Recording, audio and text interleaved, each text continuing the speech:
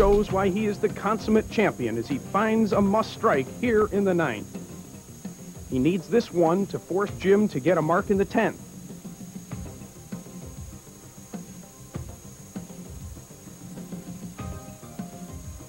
Now one more, and Godman will have to get a strike to win the Masters. There it is.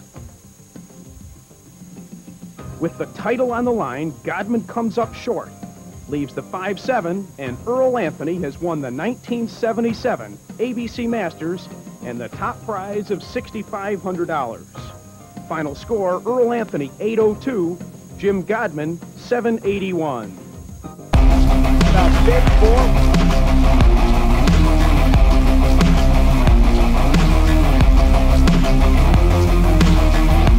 Positions he's been in, Chris, all the events he's won, he's never come to a position as important as this in anybody's career. This is the biggest tournament, and for Aulby, he could close out the Triple Crown. Must strike on the next 2 balls. There's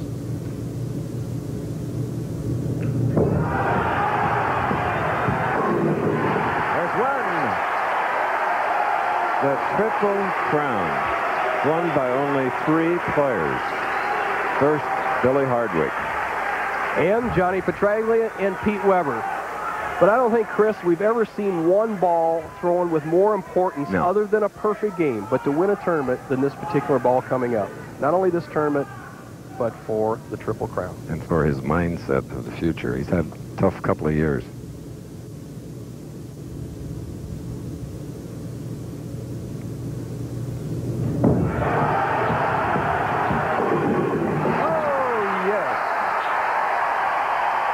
Look at Spalding. Bob Spalding, prostrate. He can't believe it. But he should know that Mike Aulby is a pressure player. He won the 122 championships, Bo. Chris, he threw the first ball perfect. He got just a little break, but that's what you need to win all the titles. Right now, he needs a mere 4 pins.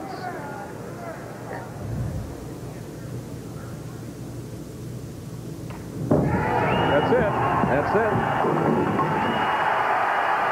The trophy, $16,000 Bayliner boat and a Triple Crown ring.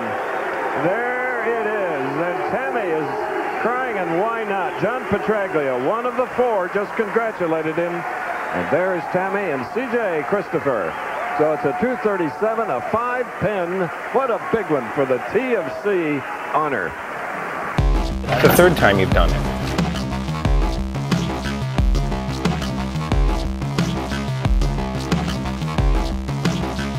Don Carter, the defending champion, only 3-time winner of the All-Star. And that is a strike for Don Carter. Boy, that one really finished, didn't it? 2 more.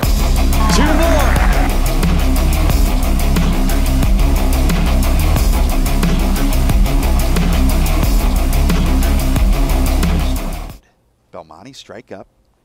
Leads by 4, can extend his lead. 6th frame in the title match.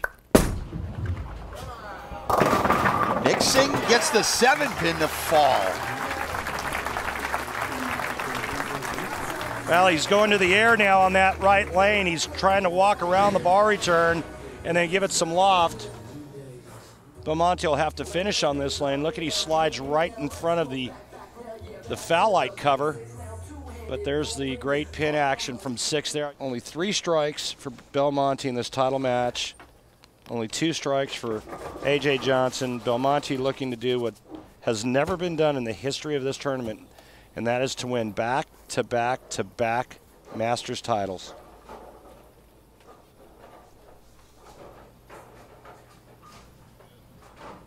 Mike Aulby has 3 Masters titles, but not consecutively.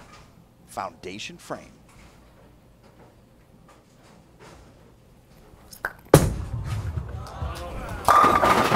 Packs the pocket. Well, that was a big strike because now no matter what A.J. Johnson does in the 9th and 10th frame, he cannot shut out Belmonte. If Belmonte didn't strike there, A.J. Johnson could have won this.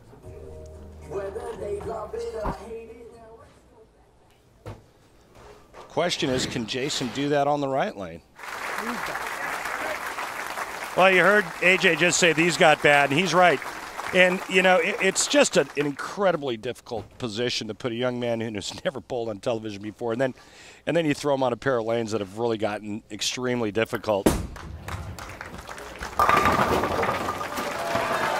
And a 10-pin late for good measure. Jason Belmonte will hoist the trophy for the 3rd straight time.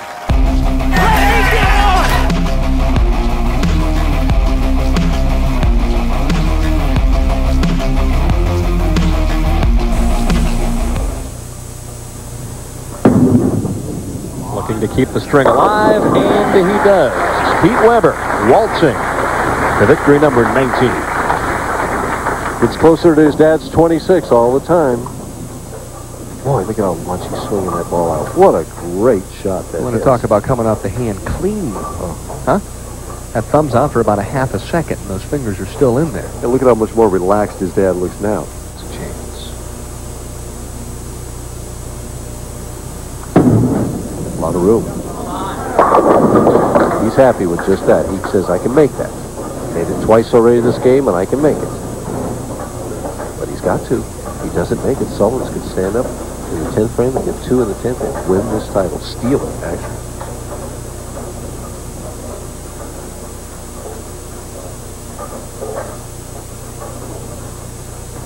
Very little time.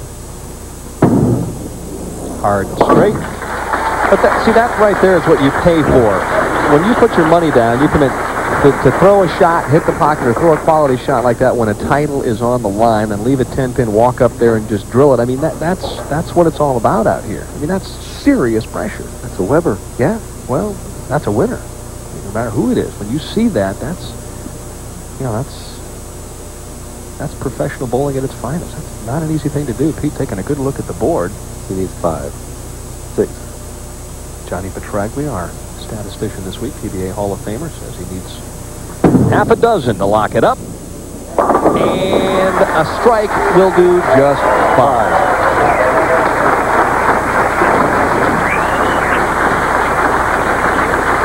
Harry Sullins, a gutsy performance. He hung in there to the bitter end and had an outside chance, but Pete Weber comes away with the Bud Light Touring Players Championship with a wonderful 219 game.